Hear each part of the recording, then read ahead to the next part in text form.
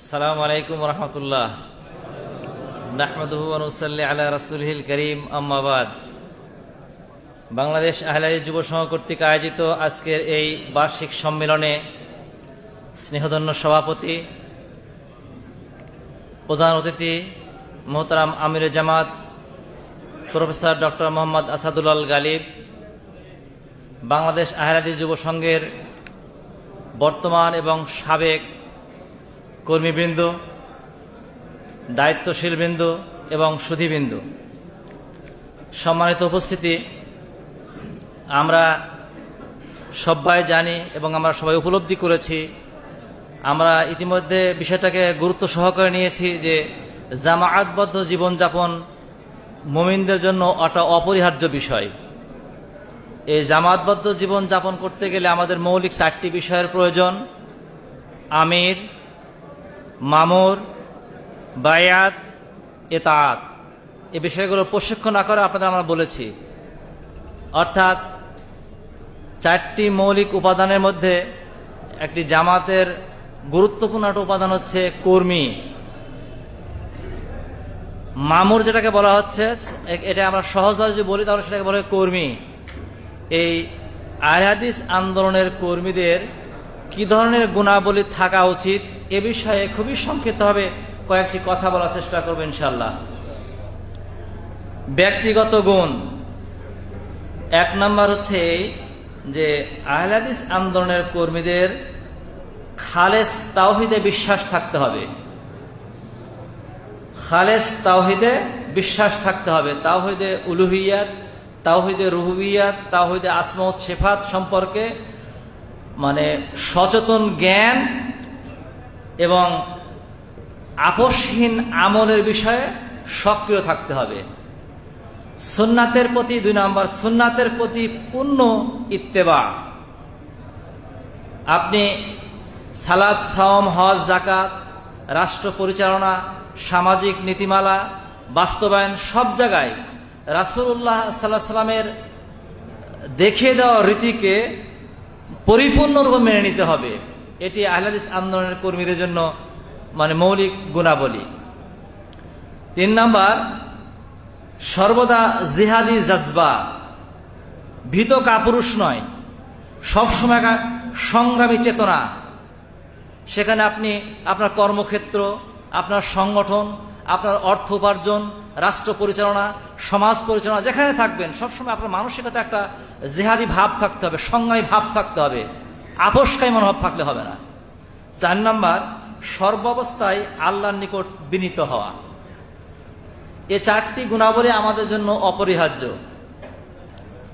উপরোক্ত এই 4টি গুণাবলীর জন্য নিম্নোক্ত গুণগুলি অর্জন করা আবশ্যক। এই 4টি গুণাবলীর অর্জনের জন্য কয়েকটা কাজ করার দরকার আমাদের। কি সেটা? ফরজ ও নফল ইবাদতে একনিষ্ঠ হওয়া। ফরজ এবং নফল ইবাদতে একনিষ্ঠ হওয়া। আমাদের আহলে হাদিস আন্দোলনের কর্মী, যুব সংঘের কর্মী আমরা যারা রয়েছি, আমাদেরকে ফরজ তো অবশ্যই পালনীয়, এরপরেও সালাত, সাওম, দান, সাদাকা সব জায়গায় নফলের প্রতিযোগিতায় আমাদের মেতে উঠতে হবে। হারাম বর্জন এবং হালাল রুজিতে দৃঢ় থাকা এবং অল্পে তুষ্ট থাকা। হারাম বর্জন করতে হবে, হালালের উপর সুদৃঢ় থাকতে হবে এবং অল্পে তুষ্ট থাকতে হবে। একটি কথা না বললেই নয়, আমার কাছে তথ্য আছে যে বাংলাদেশ আহলে হাদিস যুব সংঘ অথবা আন্দোলনের কর্মী, একটা কর্মী প্রভাষক পদে চাকরি করে, নিম্নে 20,000 টাকা বেতন পায়, ঠিক কিনা? ঊর্ধ্বে 30-35 পর্যন্ত পাওয়া সম্ভব বেসরকারি। আহলে হাদিস আন্দোলনের কর্মী বা যুব সংঘের কর্মী এই চাকরি করার পরেও এক জায়গায় ইমামতি করে 3,000 টাকার জন্য, মানে খুতবা দেন 3,000 টাকার জন্য। সকালবেলা ফজরে আর এক জায়গায় মক্তব পড়ায় 2,000 টাকা পাওয়ার জন্য, আবার প্রাইভেটও পড়ায়। কথাটা বোঝা গেছে? আমরা বলছি অল্পে তুষ্ট থাকার জন্য। এরকম যদি আচরণ হয় আহলে হাদিস আন্দোলনের কর্মী, যুব সংঘের কর্মী, তাহলে এই সংগঠনের কোনো উন্নতি আগামীতে আশা করা যায়? আপনি জেলায় জেলায় যা খুঁজবেন, হয় আন্দোলনে যুব সংঘ এ ধরনের বহু কর্মী আপনারা পাবেন। চাকরি করে, তার আয়ের উৎস আছে, অথচ 5 জুমায় একই জায়গায় এসে টাকার বিনিময়ে ক্ষুদ্র আয়তে ব্যস্ত, অন্য জায়গায় যাওয়া তার মানসিকতা নাই। বিষয়টা আপনার একটু মনে রাখবেন, বিবেচনা করে দেখবেন। দাওয়াতি কাজে স্বতঃস্ফূর্ত ভাবে করা, দাওয়াতি কাজে স্বতঃস্ফূর্ত ভাবে করা, নিজের টাকা ব্যয় করে নিজের লাভের আশায় পরকালের মুক্তির স্বার্থে দাঈ আল্লাহ হিসাবে আমাকে আপনাকে দিনের কাজ করতে হবে পরকালের স্বার্থে। নেকির কাজে প্রতিযোগিতা করা এবং সর্বদা উত্তম মুমিন হওয়ার জন্য চেষ্টিত থাকা। 5 নম্বর, জাহান্নামের কঠিন শাস্তির কথা মনে করে সর্বদা বিনয়ী আচরণ করা, সদা সর্বদা বিনয়ী আচরণ করা। আমাদের এই বিষয়গুলো সবসময় খেয়াল রাখতে হবে। আমরা এই গুণাবলী সম্পূর্ণ কর্মী যদি আহলে হাদিস আন্দোলনের যুব সংঘের হতে পারি, তাহলে কখনোই আমরা সময়ে সময়ে কখনো চলে গেলাম টাস্টি পার্টি, কখনো চলে গেলাম ইনসাফ পার্টি, কখনো চলে গেলাম শাইক পার্টি, এরকম পার্টির মধ্যে আমরা যাব না। আমাদের অন্তরটা সবসময় আহলে হাদিস আন্দোলনের জন্য নিবেদিত থাকবে। আমরা কি শপথ নিতে পারি না?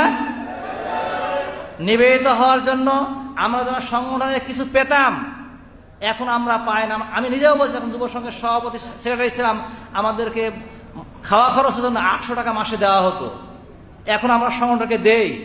আর বহু ভাই আছেন যারা নিয়েছেন, তাদের যখন দেওয়ার সুযোগ হয়েছে এখান থেকে পালিয়ে গেছে।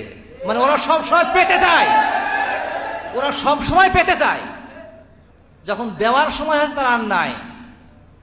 আল্লাহ রাব্বুল আলামিন আমাদের এই বিষয়গুলো বুঝে আমল করার তৌফিক দান করুন। আকুলু কাউলি হাযা আস্তাগফিরুল্লাহ লি ওয়া লাকুম ওয়া লিসাইরিল মুসলিমিন। আসসালামু আলাইকুম ওয়া রাহমাতুল্লাহ।